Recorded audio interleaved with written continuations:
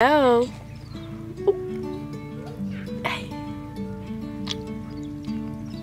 G'day. You get some pear? You get some pear? Hey.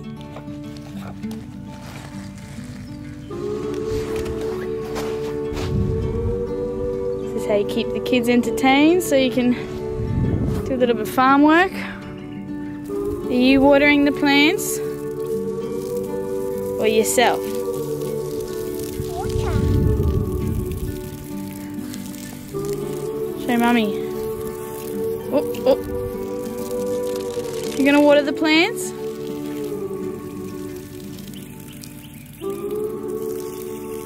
Water. What? Yeah, nice.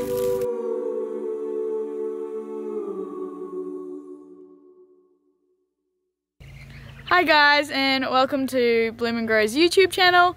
My name's Annie and I'm just in the patch at the moment, and I thought I'd be able to show you guys around. A lot of you probably haven't even seen where I'm working, and I just thought I'd show you the progress so far and where everything's happening in the space that I'll be using to grow all my flowers. So I live here. My husband is over there with the kids.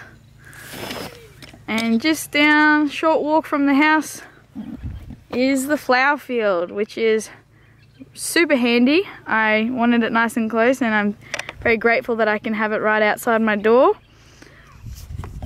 I'll just take you around to see the progress. My wonderful husband did all this stuff because I would not know what to do. So he set up irrigation for me, and we are just using some lay flat, and into the lay flat we have connected dripper tape, and we've put 2 rows of dripper tape per bed to go down. So in this bed I've planted, as you can see, some sunflowers which are growing. We've got some that are further along than others.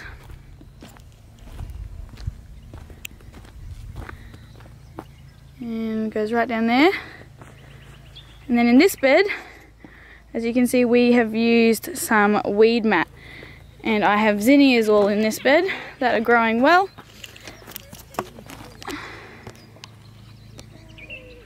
When they get a little bit bigger, I'll be, like this one, I'll be chopping off the top, which is it's called pinching them, and that will encourage them to branch out, lots of branches instead of one branch going up, which will give me a lot more blooms in the long run.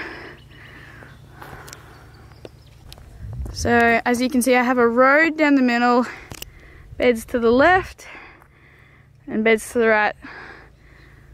On this side, I'm calling this my annual side, so planting everything that is just gonna last for the season and then be taken out. It won't come back again every year. That's this side, which is the perennial side. I'll be able to plant into here, and every year hopefully I should be able to cut them back and they'll come back by themselves every year. This side I'll just have to replant every year, like sunflowers. Once you cut them, they're done and you've got to plant some more again. This bed here will be for my dahlias, and I have planted some tubers. I've got more to go, but as you can see, they're already starting to sprout, which is great. See if I can see another one. Yep. So I put them in the ground about a week ago, or week and a half ago, and they're coming along nicely. I'll still have to burn the rest of the holes in this weed mat here and there, and at the end of this one. I'll just leave this weed mat down the end here.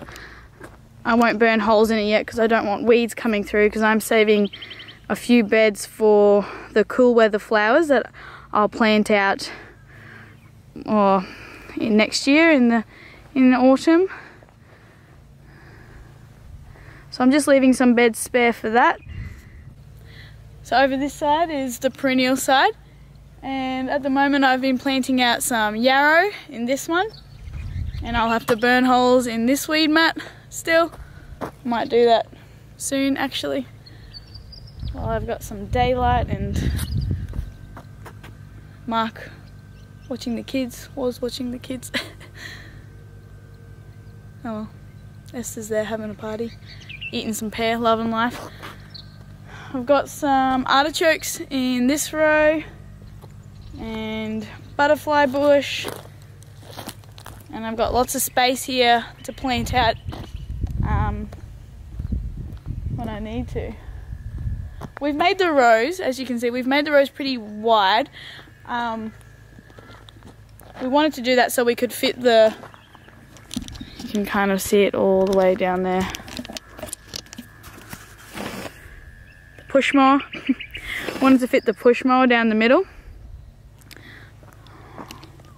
So at the end of the perennial section I have a row of roses. It's not filled with roses yet. I've got about four or five bushes, and I'll slowly build that up over time.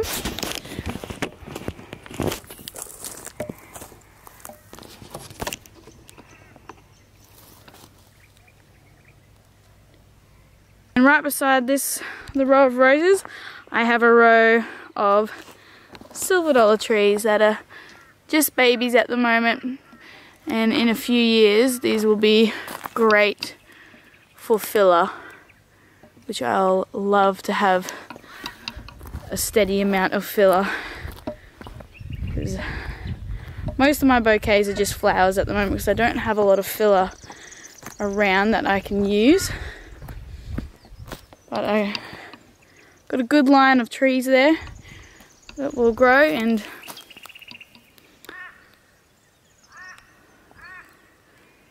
some of this, what's this? Acacia, something or other. And then beside them, I have a row of natives that I'll be letting grow up. Some protea bushes.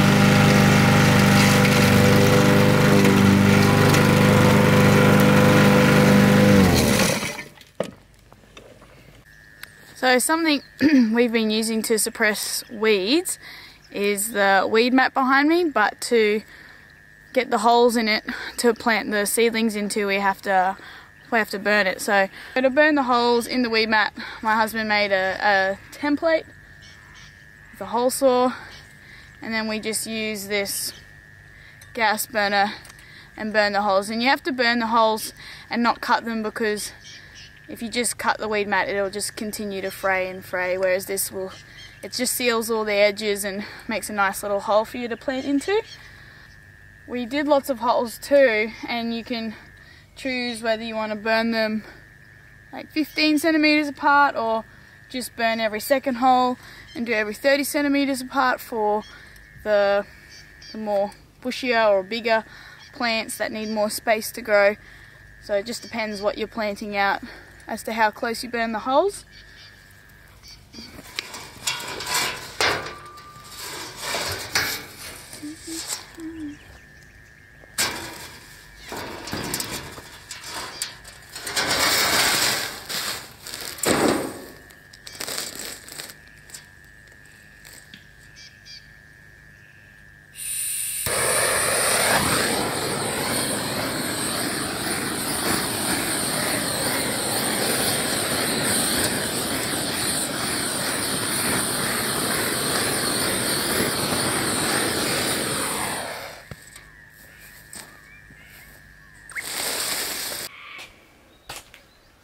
This is the seedlings I still have to plant out, so there's a fair few to go still, but they're still needing a little bit more time to grow, some of them. But these trays have done well.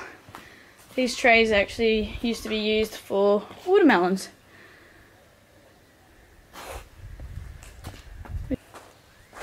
Hey.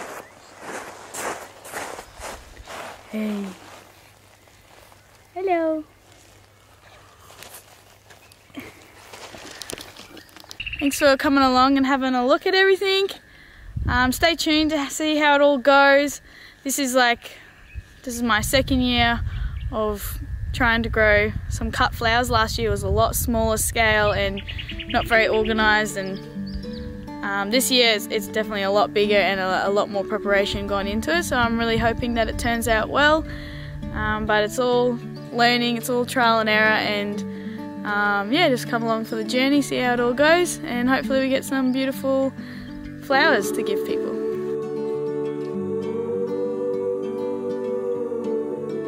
A little bit weird because I just dyed my hair, and I have been blonde my whole life, but I'm embracing my natural roots that are coming through. I've gone a lot darker since my 2 kids. So yeah, anyway, I'm just like distracted by my hair. Don't feel like me. Anyway. Thanks for that you can